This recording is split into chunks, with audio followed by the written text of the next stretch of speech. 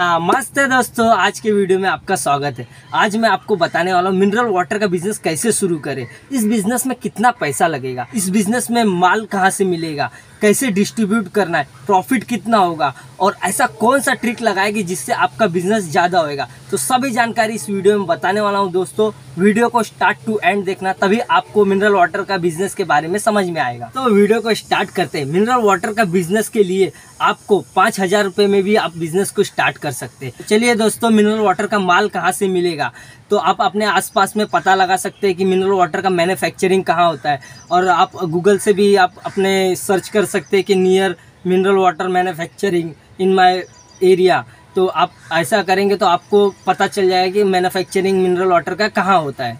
अब 5,000 में business start करने के लिए आपको मिनरल वाटर जहाँ मैन्युफैक्चरिंग होता है, जहाँ बनता है, वहाँ पे आपको जाना है, वहाँ पे रेट निकालना है। जैसा कि मैं आपको बता दूं, मैं मेरे नॉलेज के हिसाब से 1 लीटर का बॉक्स आता है जिसमें 12 बॉटल होते हैं। उसका रेट जो होलसेल रेट होता है वो लगभग 70 से 80 रुपये के अंदर ही होता है। और आधे लीटर का जो कि 10 रुपये MRP होता है, उसमें 24 बॉटल होता है। 24 बॉटल में आपको 110 से 115 रुपये के आसपास में मिल जाएगा। 20 लीटर का जार आपको वो रिफिल करके देंगे, 15 से 18 रुपये या 20 रुपये के अंदर में दे देंगे। मिनरल वाटर लेके आते हैं माल अपना मैन्युफैक्चरिंग से, तो अभी इसको डिस्ट्रीब्यूट कैसा करना है। तो जैसे कि आपके पास एक छोटा सा एक एक्टिवा होना चाहिए या कोई एक वाहन होना चाहिए जिससे आप डिस्ट्रीब्यूट कर सके, दुकान तो दुकान, शॉप टू शॉप या घर टू घर। ऐसा आपको एक कोई साधन होना चाहिए ताकि आप उस माल को एक स्थान से दूसरे स्थान पे लेके जाएं। तो चलिए दोस्तों, अब बात कर लेते हैं कि इस बिज़नेस को डिस्ट्रीब्यूट कैसा करते हैं और इसको कैसा माल बेचते हैं। कोई भी दुकान पे जाएंगे तो आप बात करेंगे उनसे कि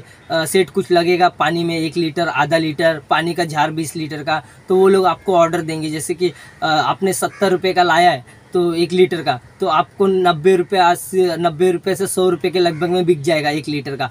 और आधे लीटर का 140 से 150 के आसपास में बिक जाएगा। और पानी का 20 लीटर का जार कम से कम 50 से 60 रुपये, 70 रुपये में बिक जाएगा। जहाँ आप 20 रुपये का लेके आए वहाँ पे 50 से 60 रुपये में बिक जाएगा। अगर कोई बिल्डिंग में डिस्ट्रीब्यूट करना है, जैसे कि कोई बड़ा एरिया हो गया, वहाँ पे आप अपना डिलीवरी चार्ज भी ले सकते। तो जैसे कि अभी आपको मैंने बताया कि इससे ट्रिक ये है कि आप जो कस्टमर के पास जाते तो उनको बोलिए कि ये मेरा नंबर है, कभी भी लगेगा तो आप मुझे बताइए, मैं आपके पास तुरंत आधे घंटे या 1 घंटे में आपको डिलीवरी दे दूंगा। ऐसा करने से आपको उनको जब माल ख़त्म हो जाता है उनका, तो वो तुरंत फ़ोन करेंगे, पानी भेज दो 1 लीटर, आधा लीटर या 20 लीटर का जार।